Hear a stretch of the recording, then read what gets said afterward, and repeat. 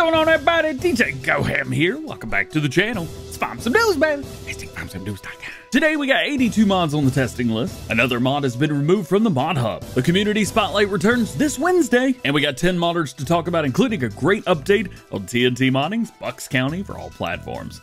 Check it out. Starting off with the mods and testing. Today we have 82 mods on the list. 51 are in stage 1 or PC testing, and 31 are in stage 2 or console testing. Some notable mods in PC testing today include the Clausarian 3000 Saddle Track, American Pack, and the Parker 4000 Gravity Wagon. Also in testing, we have the John Deere 7030 Premium Series, Chocolate Factory, Ranch House and Gate, and the Massey Ferguson 5S Rework and FL Series. Rounding out PC testing, we have the X7 VT Drive Track, T7 HD Series Edition, Case IH 890 Loader, New Holland Series LTL No Cab, and the 50-foot Gooseneck Transport Trailer. Some notable maps in PC testing today include New Lands, Ballum Road Dairy Farm, and Hills of Tuscany. Jumping over to console mods in testing, we've got the John Deere 710 Front Weight, Sosnovka Placeables Pack, and the Inline Drop Spreader. Also in testing, we have Great Production Pack, Chowton VT 120, Pickup 2018 Facelift, and the Planet Pumps and Hoses Extension, still in testing. And your maps in console testing today include Englands of La Mancha and Colonia. With all that being said, we still have 182 mods sitting waiting to be tested, and the current average waiting time for newly submitted mods is about 3 workdays, which is the lowest I've seen it in almost a month. If you've loaded up Mod Hub today, you probably noticed something missing: the Ursus Medium series that was released for PC only on Friday. I've seen a lot of talk about this mod over the past 3 days, most of which were accusing the mod creator of using parts without permissions. I cannot confirm this on my own, nor am I making any accusations of my own, but I just wanted to let you guys know what I've seen, and I haven't really seen anything different. The mod has received more hate than I think I've ever seen on a mod ever on the mod hub, at least in the 5+ years that I've been following it, with over 700 votes in less than 72 hours with an average rating of 2.3. If I hear anything else with this mod, I will be letting you guys know. Giant Software going live this Wednesday at 2 p.m. Eastern Time for the next installment of the Community Spotlight featuring Mayan Prophet. Kermit's been busy lining up more and more great guests for the spotlight every week, and I cannot wait. I'll see you guys there. Jumping over to Modern News, TNT Modding says that Bucks County, PA is about ready for testing this week. Once he's done with the modding process, he will be finalizing all the small details, and then it's off for testing Mod Hub for all platforms. This could still take a little while, but I don't think anyone can deny that the process has been super fast on this project. These screenshots are from the initial announcement of the map back at the end of January, just because we don't have anything else right now. TNT Modding is very good at what he does, and Bucks County, PA is one of the most popular maps from Farm Sim 19, and I know a lot of you guys out there are excited to see it coming back. As am I. BC Bueller Farms updates us on a few things. First is his Edgewater, Saskatchewan map. The map did fail testing again last week on a few missing files and bits. However, they've got it all fixed up and sent back for testing. Hopefully we'll see it soon, as I'm planning to debut my new Let's Play this weekend on the map. However, I do want to wait for it to be released for all platforms before dropping any videos. We'll see what happens. Also, his land clearing pack did fail testing too, with some stuff that needed to be fixed up, and that's all done as well. This is a really cool pack and kind of a game changer when it comes to handling logs in forestry areas more realistically, or at least clearing them. So I hope we get to see this one soon too. Alien Jim has apparently figured out a way to connect a winch to a tractor or vehicle without the need for custom scripts or fancy PC only trickery. In a new video posted on YouTube, he showed off the TLX Phoenix Winterwolf connecting to a small hitch on a Volvo BM 2654. This appears to hook up via a front trailer hitch, or any trailer hitch probably. From there, he attached the winch and started pulling.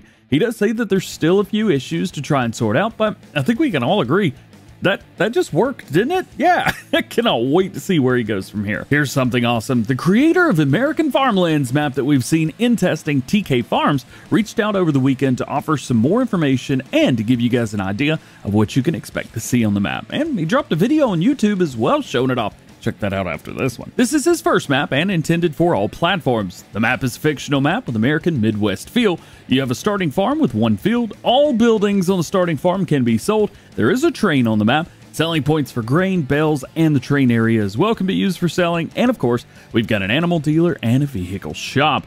The map features 62 farmlands with small to large farmland in sizes, and there's 100 wooden collectibles, and the map is precision farming ready. As for some custom features, there are some custom animal foods for the sheep, cows, and chickens. Sheep will need silage and hay. The cows need TMR, silage, and hay, not just TMR it appears, and chickens take wheat, barley, sorghum, and corn. There's also a custom TMR mixer for food types with oats and corn being added.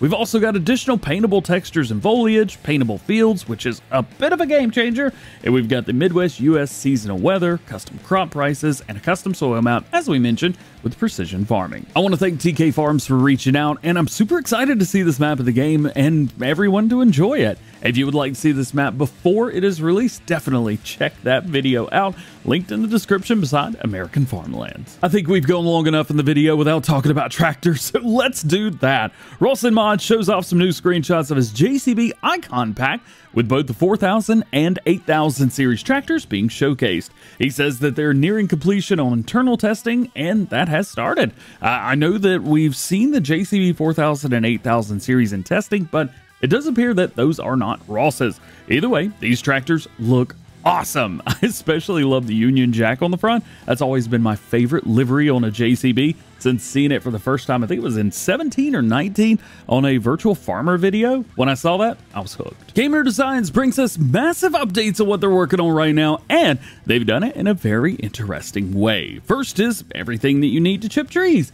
The chipper will load on and shoot out a rear load trailer and unload at selling points by walking floor or lifting ramp. Next, he says everything that you need to cut down trees, including the 669 buncher, track buncher, and a new head being modeled for the 669 buncher pack. He's also working to convert the map, the interior, with Poor Boy Modding, who we'll talk about in a moment. He's taken his 1967 Peterbilt 351 and rebranding it as a 669 hauler, which we've actually seen this. I believe we got flatbed, log bunks, pup trailer, service bed, and fifth wheel configuration. And he's working on a 4-door flatbed service pickup truck with a fuel tank and gooseneck attachments. In the future, he hopes to start work on a wheeled skid steer, a dozer skidder, more semi-trucks, more forestry equipment, placeable buildings, and more maps. This dude is all over the place, and I really cannot wait to see what he's got in store next. Speaking of Poor Boy Modding, he reached out this morning to let me know that Rogue River Valley did fail testing, but he has it fixed up and plans to resubmit it later today. Lazy Boy has announced a new smaller project that he's been working on over the weekend,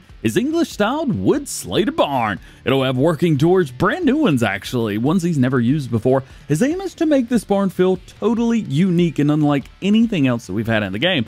And I think he's done that a few times now, so I can't wait to see him do it again.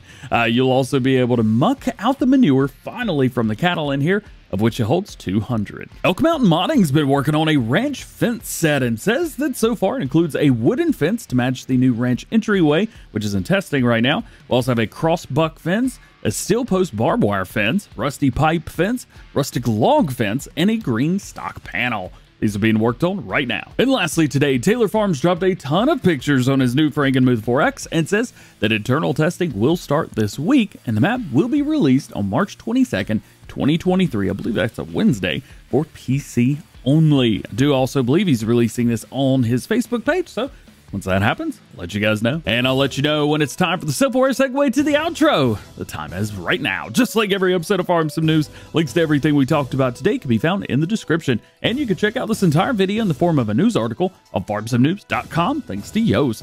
Remember, there's no release dates for mods, so no one knows when any mod is going to be released other than Frankenmuth. We know that now. And if I didn't talk about something that you want to know about, that just simply means that there's no new information on that topic at the time of recording this video. So make sure you guys stay tuned to the channel for updated information on everything that you need to know about going on in the world of Farming Simulator. Well guys, that's it for today. Hope you enjoyed the video. If you did, drop a like on it, get subscribed if you're new, and join the JCB fam.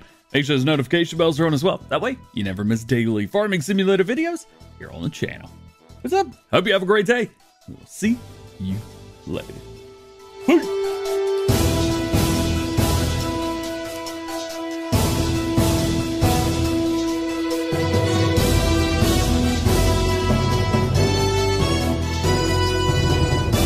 Dude, I'm exhausted today. I stayed up till almost midnight watching the post stuff from Super Bowl. I'm so tired.